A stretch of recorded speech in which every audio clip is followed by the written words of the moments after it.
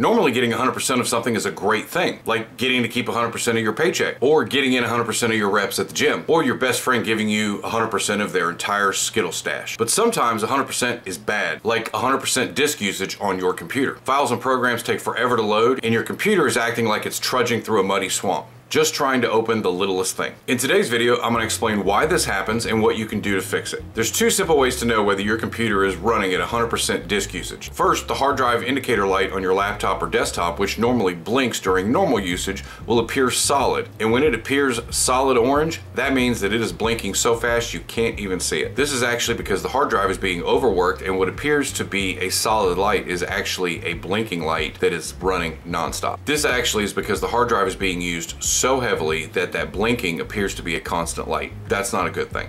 The second way to verify 100% disk usage is within Windows, but more on that a little bit later. First of all, it's important to know that a problem with 100% disk usage can only be one of two things. It's either software or hardware. There are no other options. Software issues can be fixable with the right tools, but hardware issues sometimes do require replacing parts, which can cost you money.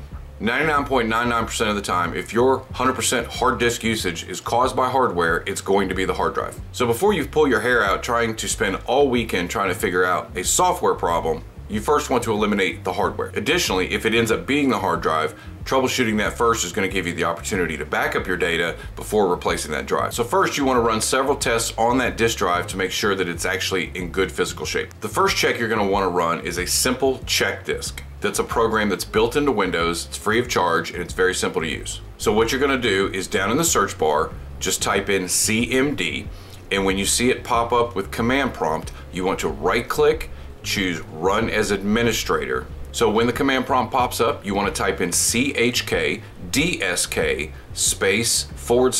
/F as in fix. What this does is it checks the Windows file structure. Your computer basically has the equivalent of a table of contents in it. That's called the FAT table. And what that does is it tells Windows where all the files are on the physical drive.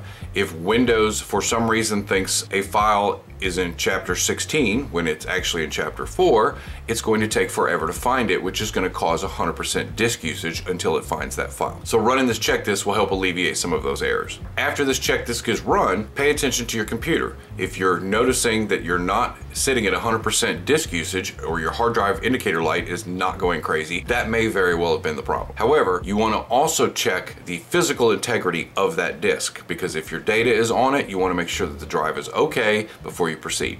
So what you want to do from that command prompt again, you want to type CHKDSK /R. Now what the R switch does is it actually physically checks the drive, and it makes sure that the drive is physically sound. This test will take a while, so make sure you've wrapped up everything you're doing before you start. This test does take a lot longer, but if there is a physical problem with the drive, this test will find it. After the test is run, you don't even necessarily need to restart your computer, even though I would recommend it, but then open File Explorer, open a program, open a picture, open your web browser. See if you notice the machine is any faster. See if you notice whether or not you're still getting 100% disk usage on your hard drive indicator. Now, if you don't see any significant improvement, the next thing you want to do is what's called a system file checker. And I actually just recently made a video about this specific program, but what you're going to want to do is go back to that command prompt again. Again, go into the search box, typing CMD, right click on it, choose Run as Administrator. When the command prompt pops up, type in SFC /scan now, all one word, and hit enter. What this does is it verifies the integrity of the Windows system files, which could also be causing your disk usage problem if files are not where they're supposed to be. This test can take as little as 15 minutes or several hours depending on how much corruption it finds, so just be patient and let it run. So if after testing the hard drive you don't find any problems with the physical drive, that's a good thing, because that means your drive is okay, which means your data is probably okay. At this point, it's a software problem. Now, the first thing I would recommend to fix the software problem is download a program called Rkill. This is a free program, and what it does is it basically looks to see any of your active Windows processes, and anything that it should not be running, it kills it. The reason you want to run this is because if your 100% disk usage is being caused by a malware infection or a virus or something along those lines, Rkill will stop it from running. And if suddenly, as soon as the Rkill runs and stops these processes, your disk usage goes from 100% to 40%, then you know you've got a bug. And that's a good thing because now we can easily fix it. So after you run Rkill and everything seems to be working better, take a big deep breath because now we're going to take care of the problem. So if you don't have one already, you need to get an antivirus program. There are several free ones on the market. I don't particularly like the Windows Defender that comes with Windows. I don't think it does a good enough job at detecting bugs. It's better than nothing, but I would recommend a different program, at least for the purpose of troubleshooting this problem. There is Avast, AVG, Norton, McAfee, ESET, Panda, FProt, there's a billion of them. Search around. Avast is free. That's the one that I always put on a client computer, and it seems to do a pretty good job. That's my personal preference, but you can choose whatever you want. The point is, have an antivirus program because if you've got a bug, you need to be able to remove it. I'll put all these links below for you. Now, Avast offers a great program. It's 100% free and it does do a great job of scanning for viruses. You're also going to need a good malware scanner. Now, I personally recommend Malwarebytes. It's what I've used for years. Again, also free, and it's a good idea to download and scan to see if you have any malware infections on your computer. I'll put the link in the description for that as well. So regardless of which one you choose, pick an antivirus program, pick a malware scanner, and scan your system. These things alone could take care of your 100% disk usage problem. Now, while you're scanning for bugs, you want to actually look and see what Windows says is your actual disk usage. This might actually help you figure out what process that's running is causing your 100% disk usage. So what you want to do is right-click on your taskbar and choose Task Manager. If you look at the top on the right side, you'll see CPU, memory, disk, and so on. The disk percentage is what you want to look at. If that number is 100% or anywhere close to it, that's telling you that there's 100% disk usage caused by some kind of software.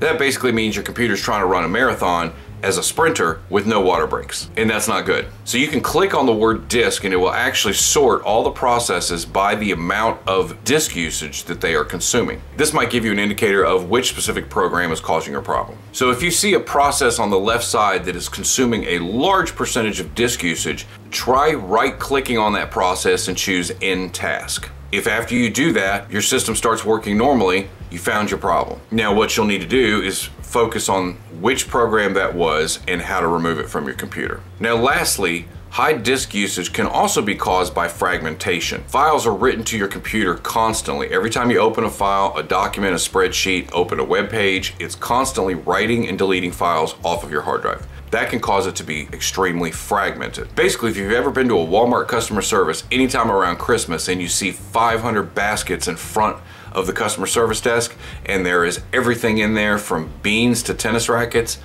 that's a fragmented hard drive. The one thing that the computer needs is in one of those baskets, and it will find it, but it's going to take a long time before it searches through all of them. That's what a fragmented hard drive looks like. Conversely, if you've ever gone to your local grocery store at 7 in the morning and seen everything is completely stocked, fronted, faced, on the shelves, everything is exactly where it's supposed to be, that's a good example of a defragmented hard drive. Your computer knows where everything is, it can go right to it, the aisle, the shelf, everything, grab the file, open it, and boom.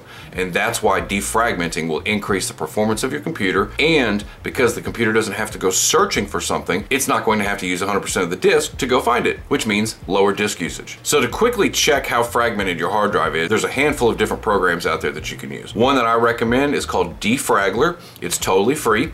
It's made by the same people that make CCleaner, and you can just go to puriform.com and download it, and I'll put a link in the description for you so you can check it out. Make sure you've got drive C selected, which is your local disk C, which is where everything is written to, and then down at the bottom click Analyze.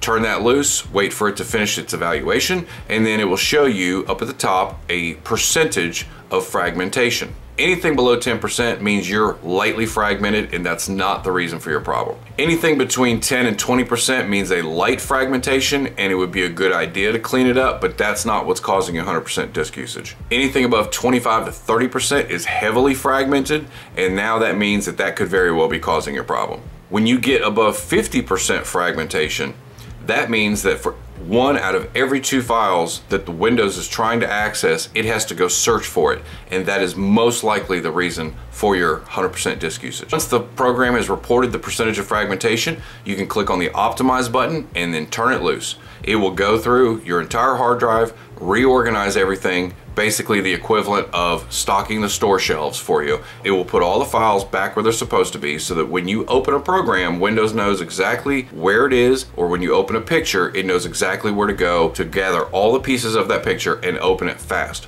So just understand that if you are heavily fragmented, this program could take a full day to run, sometimes even longer. And that's because it's got to go through a lot of files and reorganize everything. Think of 20 different puzzles that someone opened the boxes and poured them all into one pile, and now what you have to do is go figure out which pieces go to which puzzle. That's essentially what a heavily fragmented drive is going to look like, and it's going to take Windows a long time to do that. So hopefully I've given you some helpful information on how to troubleshoot a high disk usage situation. So please let me know in the comments below if any of these tips helped you out and what kind of performance enhancements you've discovered after you ran these tests. If you enjoyed this kind of content, make sure you click on subscribe so you get notified every time I make new content like this.